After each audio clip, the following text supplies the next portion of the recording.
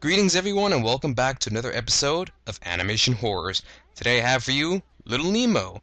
Little Nemo Adventures in Slumberland is a 1989 film based on the comic of the same name. As the title implies, the plot is about a young boy named Nemo and his adventures in Slumberland. Slumberland itself is a realm that I'm assuming is supposed to be the land of dreams. It's all fun and games for Nemo until Nemo screws up and unleashes the Nightmare King, who captures the king of Slumberland, Morpheus. And then Nemo has to go and save him, that whole thing. The Nightmare King himself is what we will be examining today.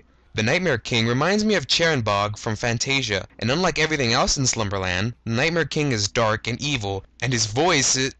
well, actually, his voice isn't all that scary. But imagine if he had Unicron's voice, though. Welcome, Megatron. I have summoned you here for a purpose.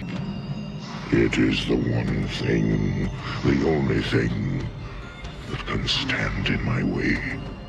The Nightmare King is far more than the ruler of nightmares, but perhaps he is the nightmares themselves. Imagine his dark machinations of his mind and twisted, tormented plot to rule over Slumberland, and perhaps cross into the realm of reality. After all, it seems Nemo's friends went to the realm of reality to get him, so why can't the Nightmare King? Can you imagine this guy appearing out of nowhere? Endless nightmares every single moment of your life, unable to escape the countless tortures of your sleep. But perhaps that is easier to live than to awaken in a Nightmare King-ruled world full of horrors and morbid dread. I'm the Near Nerdy Mouse Critic, reminding you the next time you sleep, don't bother, because the Nightmare King has rooted himself deep in your dreams and will whisk you away into the abyss. Or give you ice cream.